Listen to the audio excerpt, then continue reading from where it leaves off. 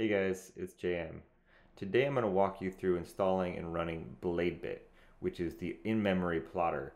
It's the fastest Chia plotter we have, and now it is built into the Chia application itself along with Mad Max in the latest release. If you saw, I did a video on showing off the GUI in Mad Max, but today I'm going to walk you through installing BladeBit in the CLI. So it's very slick. So I have my server running here that I'm going to show you. Obviously, you need a server to run BladeBit.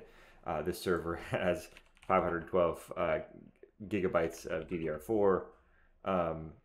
And so, yeah, you need a kind of high-end system to run BladeBit right now. In the future, there will be a version of BladeBit that can use disk. Harold, who I talk to very regularly, who now works at Chia, is working on it very diligently, but that's a topic for another day. So today we are going to go build. So if you just look at the Chia website and look at the installation method, from building from source, this is the command line it's going to give you. Now, this dash branch latest is going to give you the latest official branch.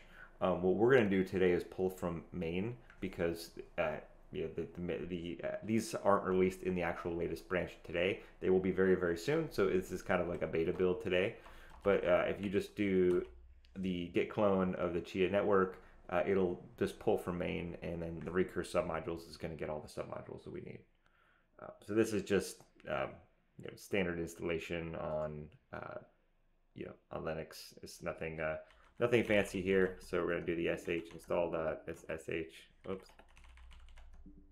Oh, I'm not on top of it this morning.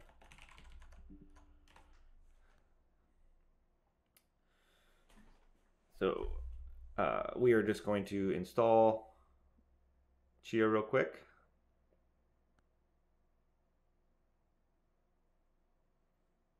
And I put some throwaway keys on this system just to make this little video a little easier, so I don't have to be copying and pasting contract address and pool address. But so we're going to activate Chia init, and we're going to run this Chia fix permissions. And if you do Chia keys show, you'll see I just have some random keys that I created on the system. So now what we're going to do is do Chia plotters, and this is the new command. Oops. If we do help, it'll show you available as Chia POS, Mad Max, BladeBit, and install. So by default now they're packaged in there. So if you want to run Mad Max, for instance, you could do Mad Max help, and it'll give you all the commands. So today we are going to run BladeBit. So we're going to run Chia plotters BladeBit. And this is much easier than going and compiling the different versions of BladeBit and building from source and everything. So it's awesome that it's just in there.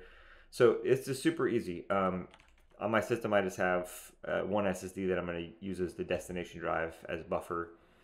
And so if you're running BladeBit normally, you actually put the destination drive after the commands. But if you're running it from the Chia plotters, we're just going to do this dash help again and say.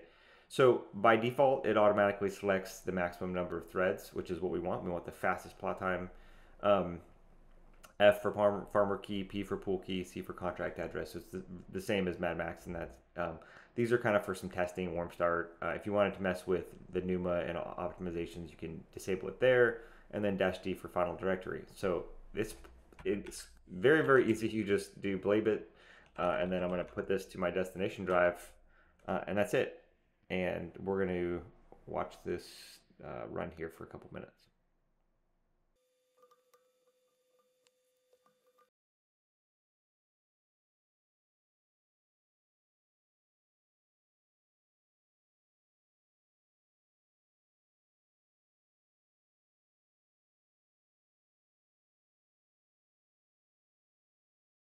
Okay, we are back. And the plot is done.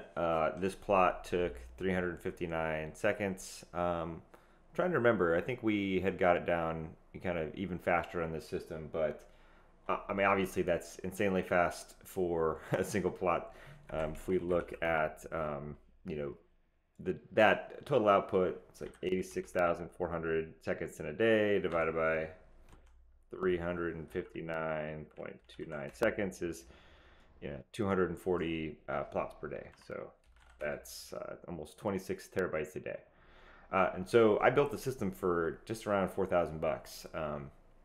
So you can definitely see that this isn't like some absurdly high-end system. It's a pretty nice server, and I got a good deal on hunted down some of the components, which I'll talk about here in a little bit. But first, I want to show you guys the Grafana dashboard. So this is really, not only is it super, obviously fast at plotting. It's what 6-minute plot times we're getting.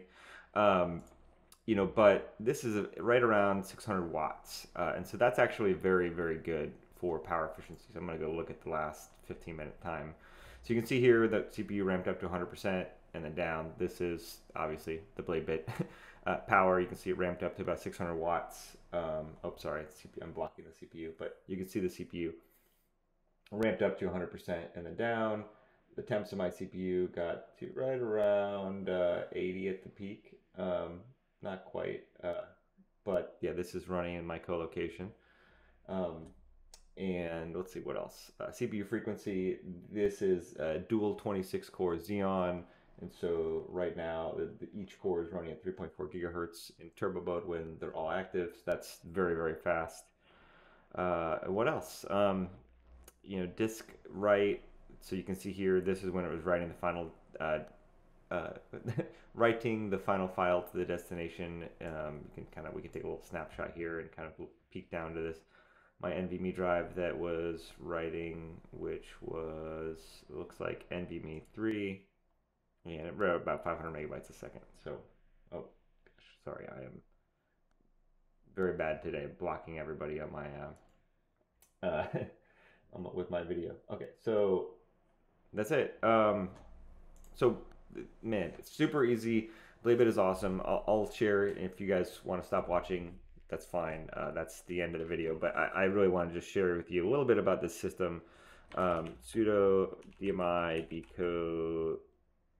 Let me see. I think type 1 will give me the system. So this is my what we call Wolf Pass. This is the Intel reference server. I love these because it's super easy to hook up a bunch of NVMe drives. They just accept every version of CPU, whether it's ES, generic, whatever, the BIOS. It's very, very forgiving if you get cheap CPUs on eBay.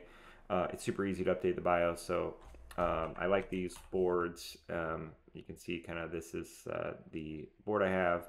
Now, the CPU